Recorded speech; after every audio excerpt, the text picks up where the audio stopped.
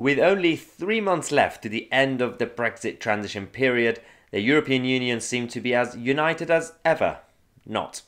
They're basically the majority of the member states in Europe are kicking off because France and Emmanuel Macron are obsessed with getting free access to UK waters and fisheries, essentially stealing our fish. Now they are sending a strong message and signal to the EU Commission and Michel Barnier's negotiating team to tell Macron to calm down because it's all getting out of hand.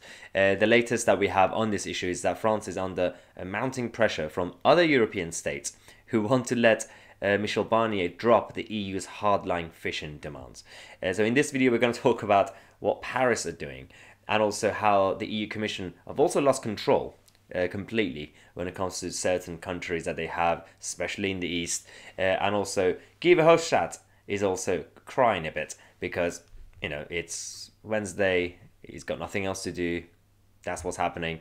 Now the response is that Paris and obviously Emmanuel Macron's palace are not going to be giving up. They're just going to keep going with their demand because for them, all the other regulations and standards that they have, it's not really a concern when it comes to other products because they are worried about their fishermen.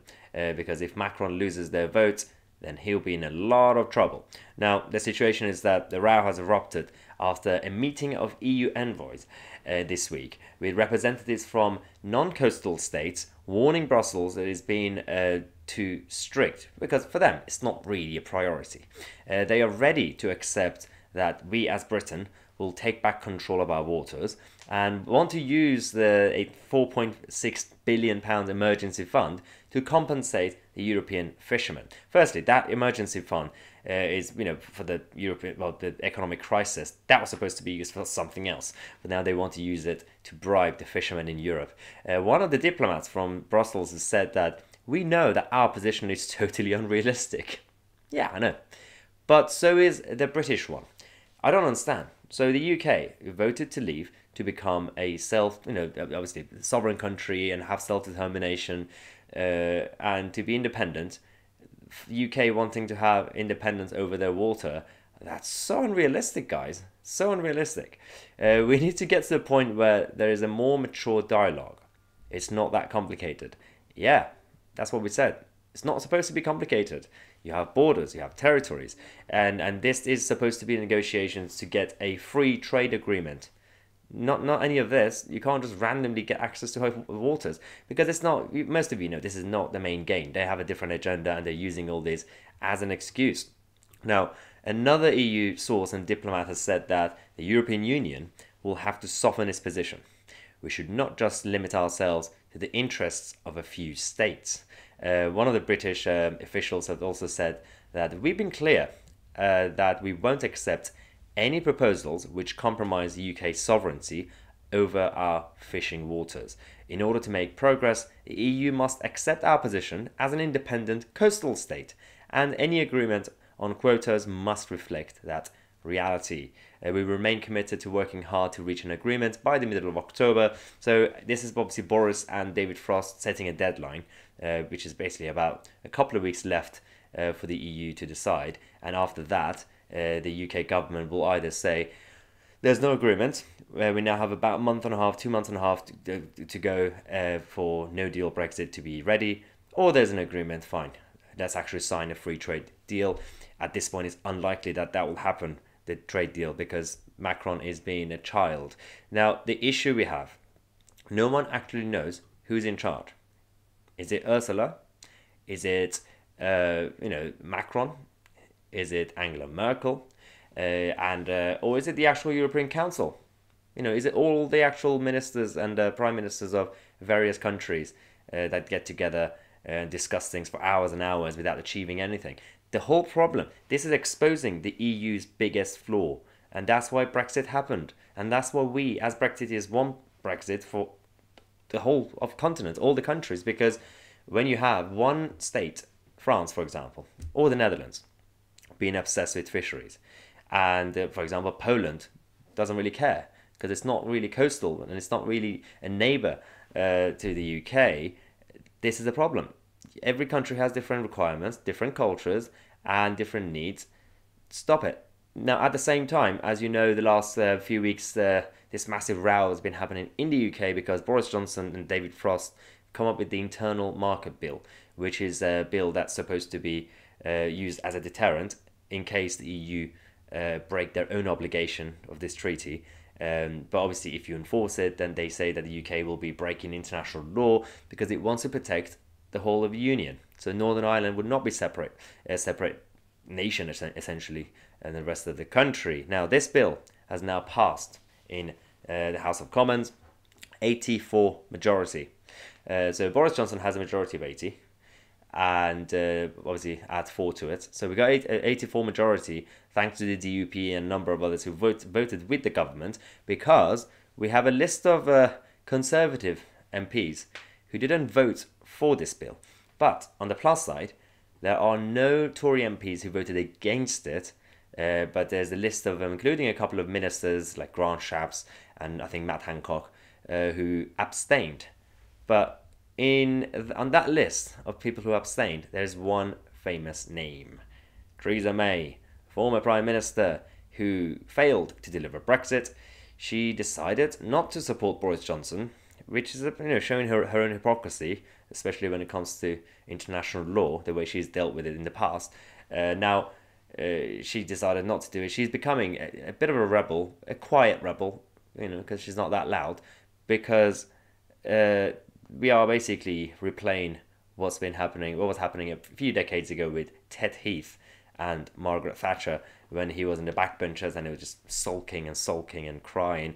But it doesn't really matter because Boris has got what he wants, and things are changing. The situation in Europe is getting worse and worse because David Frost obviously delivered the proposals that we have. Gave them 5 options, 5 different proposals for Brexit, for this trade deal. And Brussels, Michel Barnier, rejected all of them. We gave them everything. Firstly, this Canada-style trade deal that everyone keeps talking about, it was Michel Barnier's idea. It came from the European Union, and obviously Brexiteers like David Davis and others actually backed it anyway.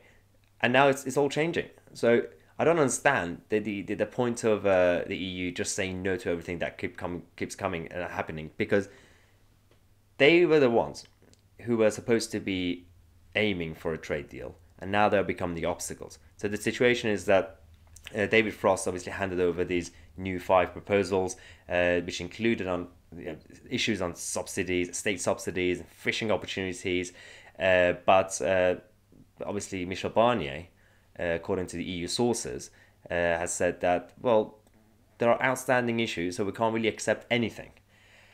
Are you kidding me?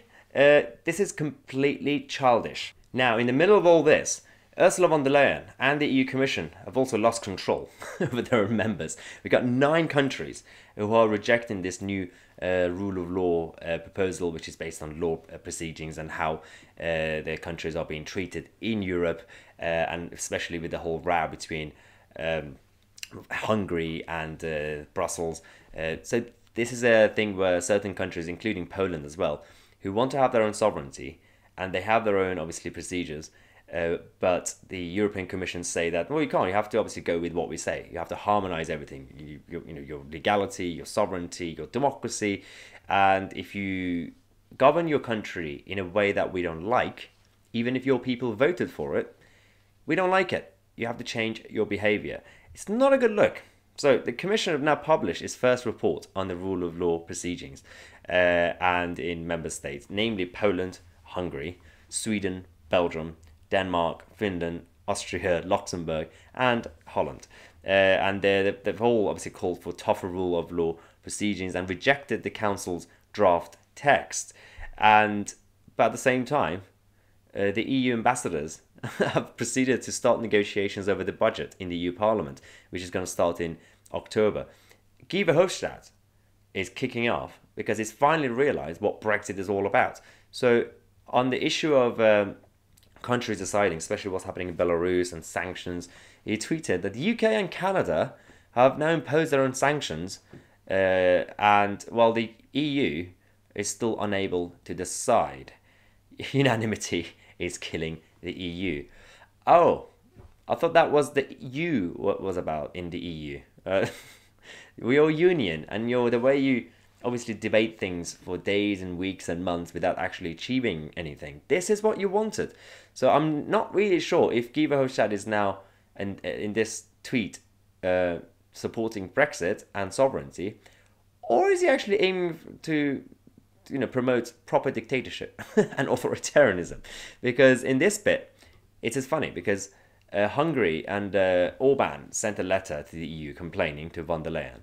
Guy Verhofstadt said, "My advice to von der Leyen is on this Orban letter. Bin it. My advice to Orban, when respect and democracy are being discussed, zip it." Alright, so this is funny. Respect. He's talking about respect. And then he says bin it and zip it. Respect, yeah? Same guy who insulted Brexiteers. Respect. Democracy. Where is your democracy, Guy Verhofstadt? Where is your democracy, the European Union? You don't have any of that. So, in the words of Guy Verhofstadt, Guy, zip it. So this is the whole problem that we have with the European Union. They can't even control their own member states, let alone negotiate with a new one, with a independent nation in that sense. So this is what the latest update that we have for you guys.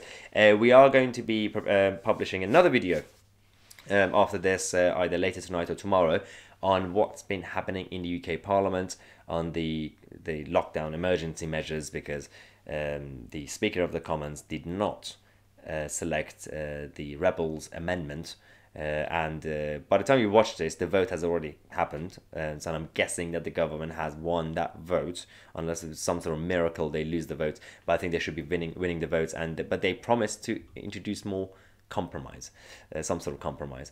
But I'll keep you guys posted on what's actually happening in Parliament on that issue as well. Don't forget to subscribe to the channel and support the channel by becoming a member. And I'm Tousi. I'll see you guys in the next video.